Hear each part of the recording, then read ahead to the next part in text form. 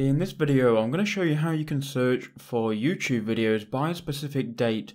Now, a lot of videos on here, they don't show you the actual method to do this.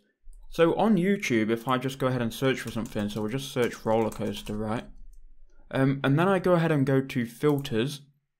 I can only search by the last hour, today, this week, this month, and this year, which isn't any good if the video came out in 2018 or 2017. So what you have to do in the workaround to this, you have to go to Google and you have to follow this search here, which I'm about to show you. So you want to type in site, then ...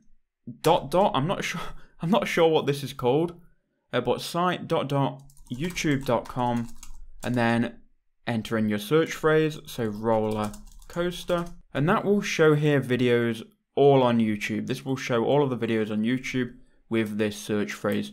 Now what you want to do, you want to go to tools, then go to anytime, and you can go ahead and go to custom range here, and you can enter in a custom range. So if we want to get a video that came out in 2015, we could go to 2015 here, and we could find a specific video. Now obviously if you narrow down your search term, you'll be able to find the video, but you can see these all came out in 2015, and if you have the exact date, obviously this will be easier.